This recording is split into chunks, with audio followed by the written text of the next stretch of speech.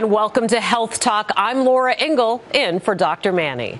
An estimated 2 million Americans suffer from a little-known neurologic condition called pseudobulbar affect, or PBA, but many of them don't even know it. Joining me now are PBA patient Diana Hurley and neurologist Dr. Andrew Stalker, who are working with Avenir Pharmaceuticals to bring this issue to the big screen. So I want to thank you both for being here. We'll start with you, Doctor. What is PBA? A lot of people haven't heard of this. What are the symptoms? So pseudobulbar affect is a neurologic condition that arises when a patient has one other neurologic disease like Alzheimer's disease or multiple sclerosis or perhaps a stroke. A patient with pseudobulbar affect has involuntary laughing or crying that is out of context of what they're really feeling on the inside. They might laugh or cry when a situation is not really funny or sad to them, or they might cry out of proportion to the amount of sadness that they're feeling on the inside. And now, are there people that are more susceptible to this? Who are the people who are at risk? So the people who are at risk for developing PBA are people who have an underlying neurologic condition. Perhaps they have ALS or multiple sclerosis or a certain kind of dementia. They're the ones who can have PBA. And Diana, we want to thank you again for being here. Tell us about your story. When did you first know that you had this? Well, I just found out about it after I had my stroke. Okay. So that falls in line with what you had just said, Dr. Stalker. And how did you find out? Did you have one of these episodes and go to the doctor? Yes, I had episodes regularly, and so I did go to the doctor, and I had to go through quite a bit in order to get the diagnosis. That must have been pretty scary.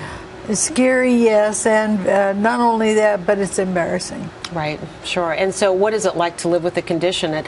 It sounds like you don't know when this is going to come on. No, I don't. I have no idea when it's going to happen, and you just have to accept it and move on and go do whatever you can. What do your doctors tell you to do to prepare yourself, in terms of your treatment moving forward? How can you work with this? Really our focus today is just basically to get the word out, about this condition, so that many people that are out there can get the help that they need. Dr. Stalker, this is something that has been underdiagnosed in our community, correct? Right. It has been underdiagnosed, and that's why there's an effort now to raise awareness. The PBA Film Project is a film that follows the lives of 6 patients with PBA, and we get to see some of the struggles that they go through as they live with PBA episodes, both laughing and crying episodes. And Diana's in the film, and one of my patients and myself are in the film, and at pbafilm.com you can see some of the progress we're making towards completion of the film, which is now in post-production. So hopefully with that, other people who have PBA, who have these laughing or crying episodes that don't know what they are, will be able to find out and seek attention from their physicians, knowing more about the condition.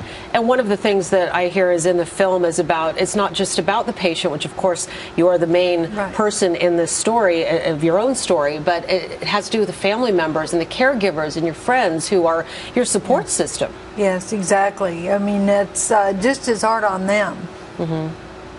That's right. And so what we want to know also, how is it treated, doctor? So what's important to know is that PBA is treatable, but more than discussing a specific treatment, we want to focus on raising awareness and raising the level of understanding. Unfortunately, sometimes a patient who has PBA might have mistaken diagnosis of depression. And depression is, of course, very important to recognize and treat if that's the case, but sometimes a laughing or rather a crying episode is felt to be that, and I think Diana had that exact experience. I did. I went to see a doctor, and because I wasn't feeling well. Right. And so I was in the exam room, and when he came in, I had a PBA episode, and I started crying, and I couldn't stop. And he said, well, of course, you're just depressed. I'm going to put you on some antidepressants. And, because I have a little bit of medical background, I knew I wasn't depressed. And so I told him no. Right.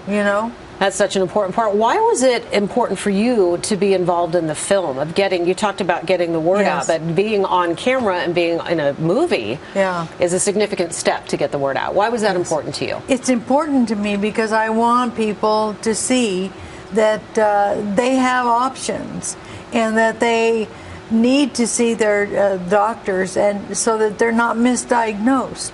It's so important that people and doctors realize that this is an actual disease and it can be treated. So after you told your doctor, I don't want to be on the antidepressants, did you insist on a second opinion, or did that same doctor? No. What I did was I went back to my primary care doctor, and she referred me to a neurologist who was familiar with PBA.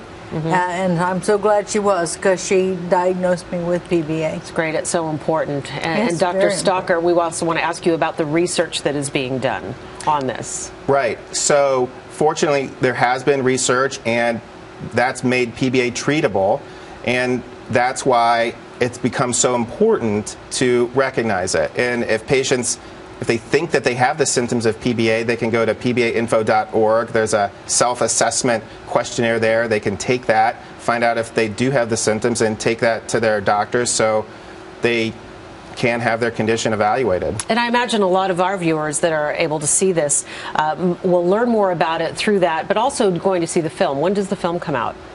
So it's in post-production now. Okay. I think there's some more that they have to shoot a little bit this summer, and then hopefully fall, we're going to see it out. All right. Well, congratulations on getting your story out. I know that this is difficult, but as you said, it's so important to share your story, to let other people know, because so many people are probably just not knowing what this is if they're dealing with it in their own family. Exactly. So very good. Well, thank you for sharing your story. Thank you to you both. Thank you. If you have a health topic for the doctor, you can send an email to Dr. Manny at foxnews.com. Until next time, I'm Laura Ingle.